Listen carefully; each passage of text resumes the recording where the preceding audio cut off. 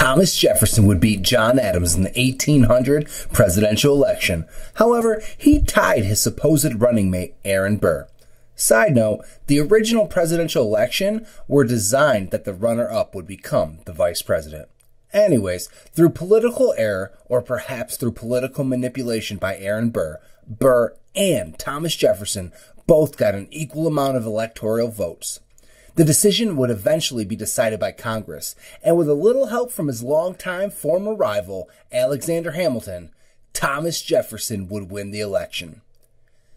Hamilton believed Burr was kind of the worst person ever. Burr would eventually shoot Hamilton in the liver and spine, killing him and probably proving him right. There was a whole video devoted to that beef on this channel. Jefferson thought Burr tried to steal the presidency from underneath him, so even though Burr was vice president, he was ostracized. The rainbows and butterflies in the 1800 election is that one political party handed over power to a separate political party with zero bloodshed. It was kind of a big deal, and a major test to the Constitution on which the whole system was written. So really, the best thing Adams did for the presidency was to leave it peacefully. Side note, John Adams, we don't mean to tease you so hard. We love the stuff you did in the early 70s and 80s. But this 90s and new century stuff, not so much. It's not you, Adams. It's us. We just need our freedom.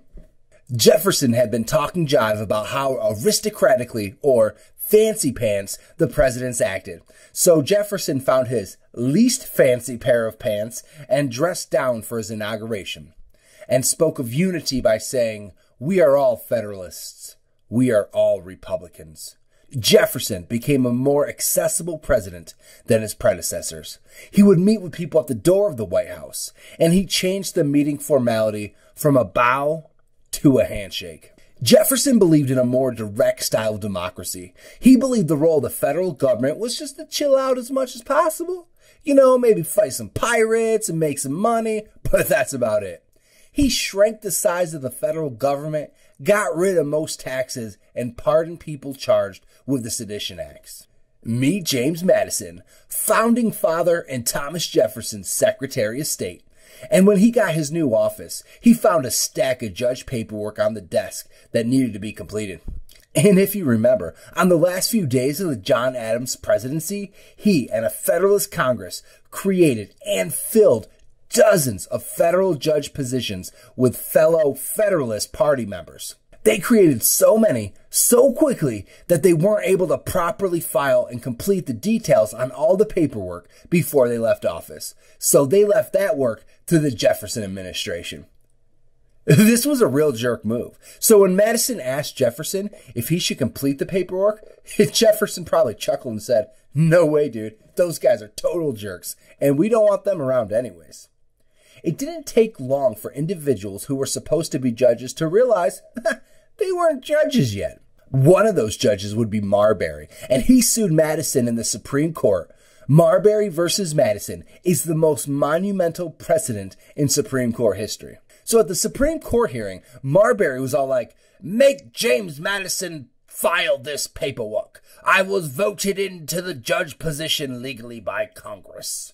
The Supreme Court was all like, "What are you even doing here?" "I just thought that we are the Supreme Court, not Judge Judy. Our job is to determine if laws are legal based off the Constitution. Good day, sir." "But what about I said good day."